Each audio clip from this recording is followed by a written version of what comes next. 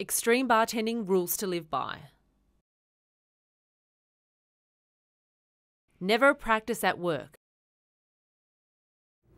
So never practice at work. Why? You might think it sounds really simple, but there's a couple of reasons. It's not just because of the breakage or because of you making mistakes. Everybody's going to do that. Trust me. Nobody's ever going to be breaking as much as, well, you know, Mark does, right? Or has in his lifetime. I'm just kidding. We all break a lot, and especially when we're learning, so don't worry about it. But hopefully, thank you too, I love you.